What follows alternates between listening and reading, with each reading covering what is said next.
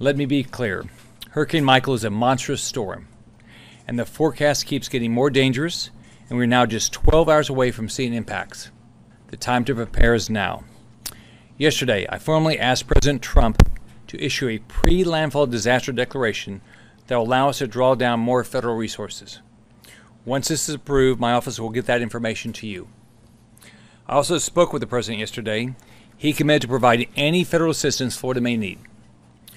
We have declared a state emergency in 35 Florida counties. This allows state, federal, and local emergency managers to be able to quickly respond to this disaster.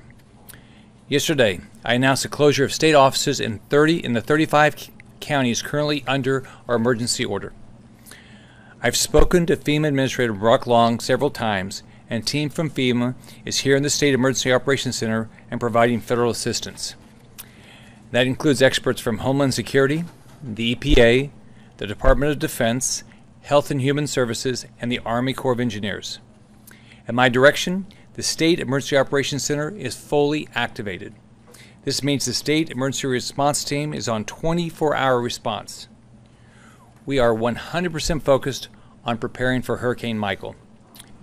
I think a lot of people have been through 110-mile-an-hour winds. They've been through 12 inches of rain. I think what's different about this storm that really concerns me is the storm surge. We have a chance of 8 to 12 feet of storm surge.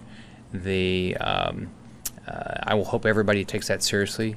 Even 2 to 4 feet of storm surge is deadly, and so I want to make sure every local community is thinking about their evacuation orders. This is a devastating storm. The state has experienced winds before like this and rain like this. The storm surge could be historic.